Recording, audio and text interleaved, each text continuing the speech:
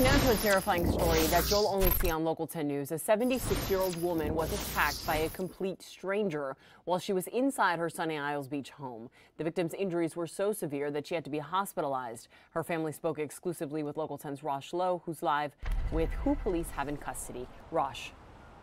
Talk about a unique and bizarre story. We'll begin this way this evening. When police arrived here, they saw this guy, they tell me, hands on his hips, swaying back and forth, nude, glass balcony back there, so everyone was seeing this. And this is just the start of the story. What do we have here? It's a naked man in a Sunny Isles Beach apartment complex, say police, and the cops say the calls are coming in that he's barging into units, and there's more. Take a look at these photos. A 76-year-old woman, battered, bloodied, blood on the floor. Cops say the suspect, Marco Russi, got into her condo and beat her. And when she opened the door, it looked like what she thought was a woman. And when she opened the door, he walked into the apartment. And she said, "Hey, what are you doing? Get out of here." It happened Sunday, 17,000 North Bay Road. As you look at the pictures of the victim, listen to the voice of her sister. She started to scream.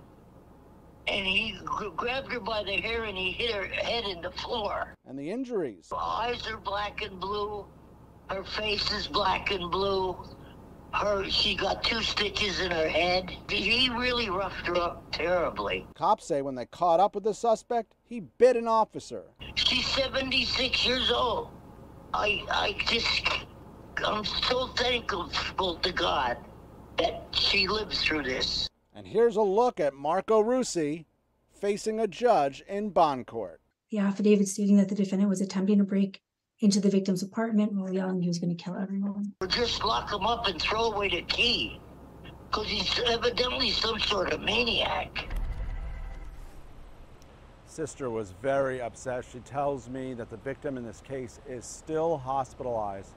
As far as this guy goes, he is facing a laundry list of charges, including indecent exposure, battery, resisting arrest with violence. He has a long list of charges and big trouble with the law. We're live tonight in Sunny Isles Beach. I'm Rosh Lowe, Local 10 News. Okay, just awful, Rosh. Thank you.